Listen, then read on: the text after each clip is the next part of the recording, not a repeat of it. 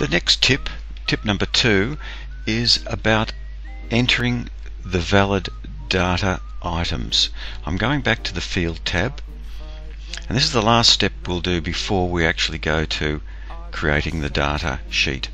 On the Field tab, we'll go to each of the columns that have a heading name, and we've identified that the data type is a valid data item. We need now to key in the specific list of valid data choices that need to be available for you to choose from when you're entering data into later in the program. Now I've entered some here: art healing program, digital stories, healing workshop, youth camp. I think I'll add other as a last category, and you could just keep listing them down the page until you get the complete list. Another valid data field is gender, and obviously male is one and female is another. Another valid data source, referral source.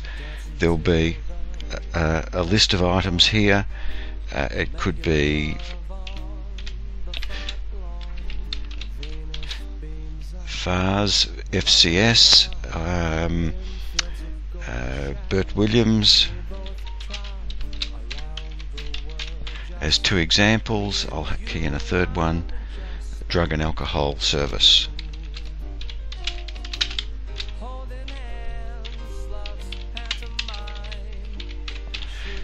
So I'm just building up this list. The next valid data item, attendance, week session 1. Well, the answer here is a yes or a no, as it will be for the next one. A valid data could be a yes or a no. Once this is completed and you've saved the file, we're going to be using these as the choices in the little drop down menus that will appear on your data sheet.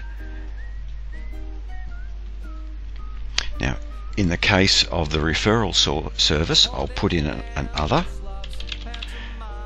because if you choose that, you then have the ability to key in free text next to a choice of other. If you are entering the data and it's not one of those sources and you write other, then you're able to key into the cell next to it the free text relating to it, and it doesn't corrupt the data collection of the referral source field.